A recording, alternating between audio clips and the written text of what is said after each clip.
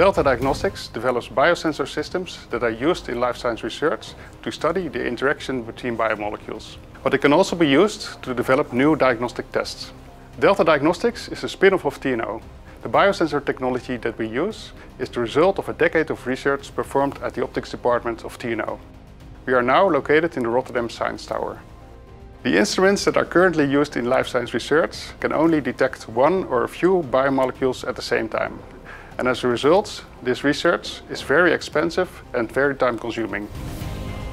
Integrated photonics allows for the detection of many different biomolecules at the same time. Currently, we can detect 16 biomarkers simultaneously with an instrument that is affordable for any company. Together with our partners, we've used our system to detect how well different variants of the coronavirus are able to bind to the human cell. And there we clearly observed a difference between the original Wuhan variant and later variants. We've also developed a test that is able to detect corona antibodies in patient samples in as little as 10 minutes, where a normal clinical lab would take hours or days.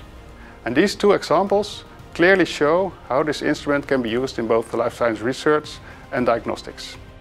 Thanks to our technology, the development of such tests will be faster and less expensive.